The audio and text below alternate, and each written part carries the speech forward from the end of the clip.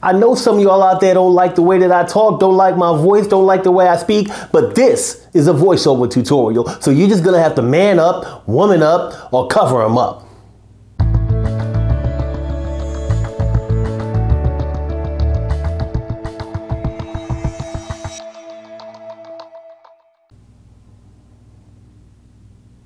Hey guys, how y'all doing out there? It's me, your boy, Maliek. Yeah, I'm back one more time to bring you some more Pinnacle Studio love from PinnacleStudioPro.com.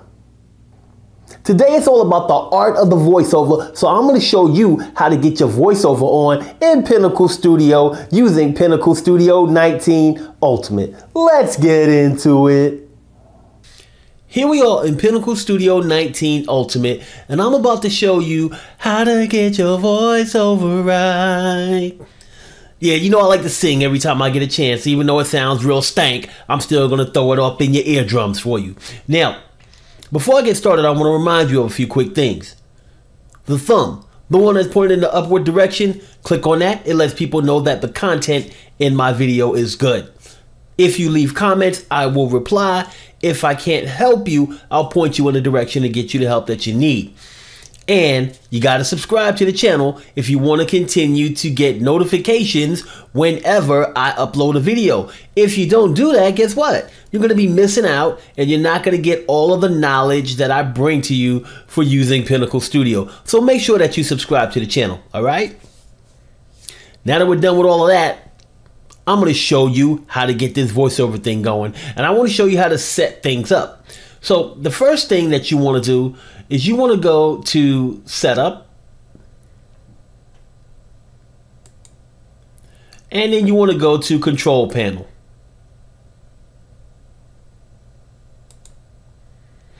Once you're here, you want to go to Audio Device.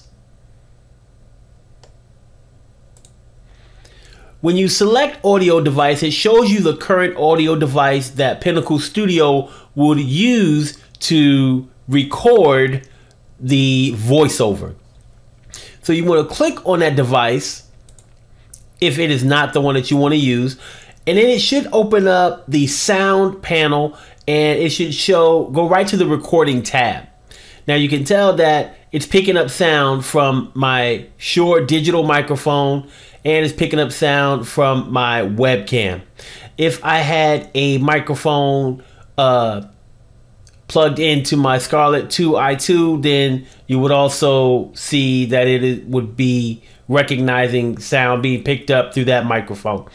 So the microphone that I want to use is my Shure digital, because this is the microphone I use for all of my tutorials. I get my crisp and clean sound that you guys love so well. So I'm going to click on that, and then I'm going to set it as the default device. If I click on Set Default, you should see a check mark next to that device, and now click on OK. And after you click on OK, you should see that device become the current audio device in Pinnacle Studio. So I'm going to click on OK, and you saw that switch over. The current audio device switched over to my Shure digital microphone. So now that that is the microphone that's going to be capturing my voiceover, I'm going to click on OK, and I can get out of this screen. So now that I know the correct microphone has been selected, what I'm going to do is I'm going to place my playhead where I want the recording of the voiceover to start. Now this doesn't have to be the point where I'm going to start speaking. It's just going to be the point where the microphone is going to start recording. So the next thing I want to do is press on the voiceover button. So I'm going to click on that, and once I do, it opens the voiceover tool. So the first thing that we'll see is that the voiceover tool has a readout here of how many decibels I'm speaking at, or how many decibels it's capturing. Now, this may be kind of hot to some people, but for me, I like to be above the green into the yellow, as long as I'm not too far into the yellow with my normal speaking voice, because I don't want to go anywhere near the red, because if I go near the red, then there'll be distortion and you'll hear all kind of noise in the voiceover recording, and you don't want that. Some people might prefer to stay in the green. I like to be right around the middle of the yellow with my normal speaking voice. And if you want to make adjustments, all you have to do is click on this little button here with your left mouse and hold it down, and you can move this to change the recording input. So I'm going to drag it back to where it was for me, so that I'm at my normal speaking voice about halfway into the yellow. So that's good for me. What you can also do is you can mute all of the audio from your computer, or you can let all the rest of the audio play. So you click on this, you won't hear anything else. You'll just go ahead and hear what you're saying. Then you have the file name. So you can name the file whatever you like.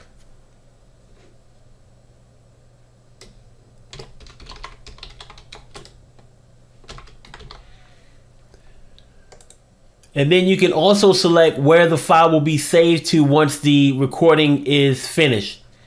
So I'm going to click on this little folder, and then I can select a location.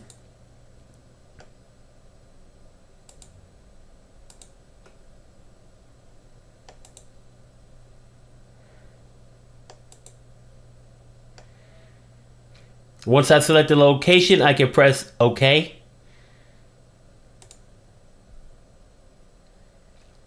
And now I'm ready to start recording. So now all I have to do is press record, and I will have a countdown. And then when it reaches 0, the playhead will start moving and it will start capturing what I'm saying. So I'm going to click on OK and start the recording.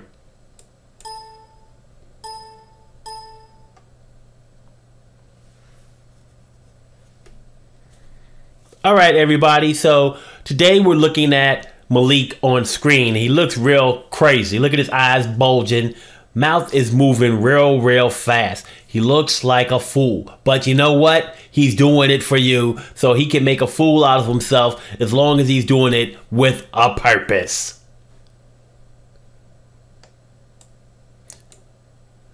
So I clicked on stop, and now Pinnacle asked me, would you like to keep your recording? And if you click on yes, then what will happen is a voiceover track, which has just been created down here, will apply the recorded footage to the timeline right where you started to capture the voiceover. So I'm going to click on yes. And here is the voiceover that I created. It got placed on that voiceover track that was created. And now that we're finished, let's go ahead and close this out. And let's play this back.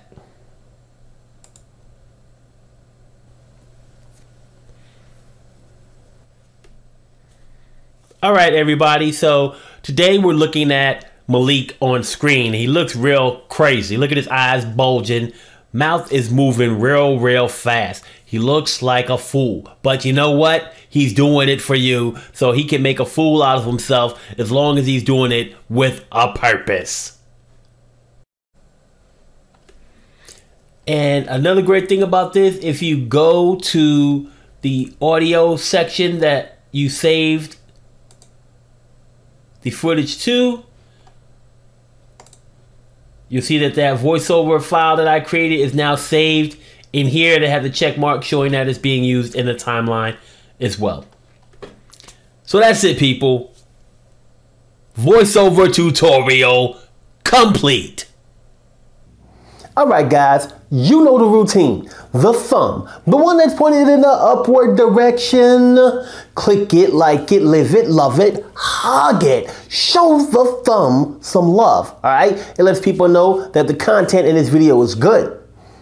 Comments, if you leave them, I'll reply. If you need help, I'll try to help you. If I can't help you, I'll point you in a direction so that you can get the help that you need.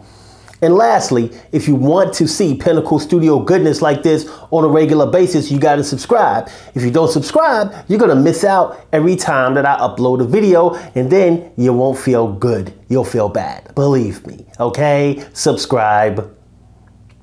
Thanks for watching. We'll see you again soon.